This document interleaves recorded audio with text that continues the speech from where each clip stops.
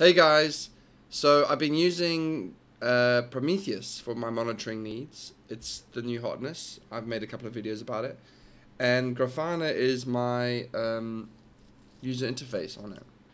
This is just checking out the vitals of my home server.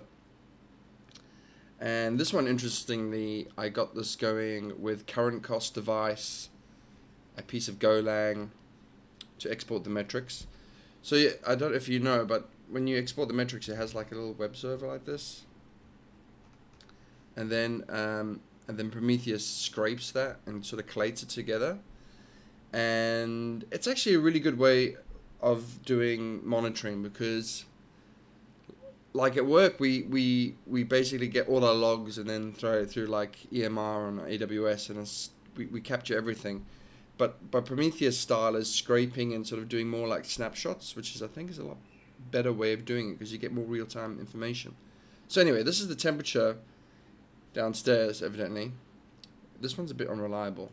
Like if I go here to 12 hours, see it just pops up for no reason. But the electricity monitoring is working really nicely. I like it. I like it so much. And the way that Grafana works is that I've got it. So I've got my data source. What did I ignore? And this is my data source, right? And you could actually run Grafana against my URL here, which I don't want because, for example, on that electricity meter thing, my dashboard here also looks good on mobile, by the way. Like, I guess if you looked at my my energy usage, you could probably work out if I'm at home or not, which is a bit of a privacy thing. So this is Prometheus's interface here, and you can even see my configuration. But interestingly, passwords are hidden. But I'm thinking it's probably a good idea to add some basic authentication to everything. So how do you do that? To add basic authentication, you need to do that with Caddy. So let me think how this is done.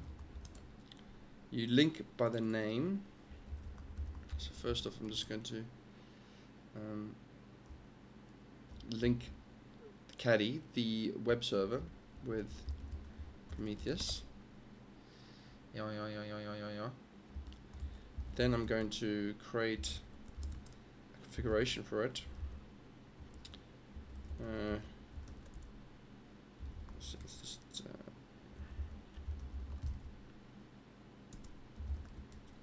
so this is going to come from, I think 91 is the port.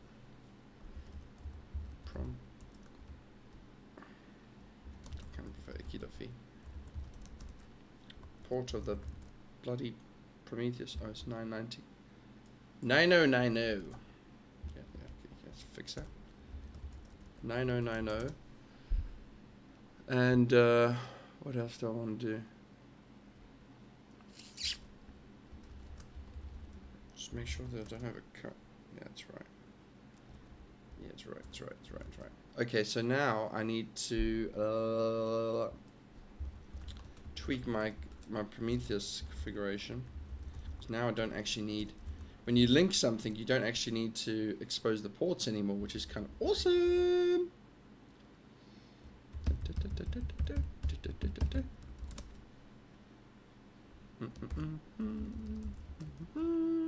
And we get SSL for free with Caddy, isn't that awesome? Let me just check. Oh yeah, that's working. La-di-da-di, I like to party. Okay, now we need to do a reload of systemd stuff. And then I think I need to restart everything. Prometheus. I wish it would autocomplete correctly. Core and Caddy. Hopefully this will work.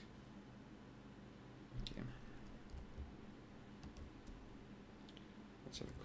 caddy one. Looking good, looking good. Okay, great.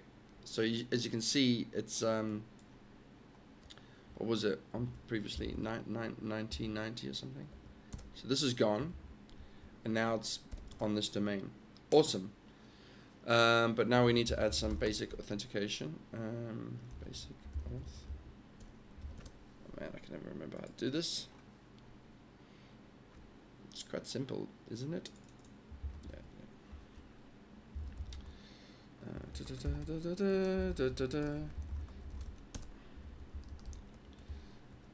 Path, I guess just like that. Username, Hendry. Hello YouTube. Is that right? Okay, let's just restart caddy.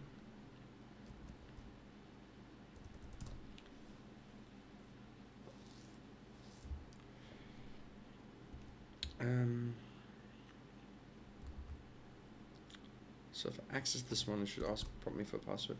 Hendry, hello, YouTube.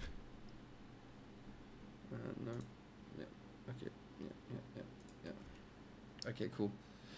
It's working, great. So now I need to configure Grafana because it's probably stopped working.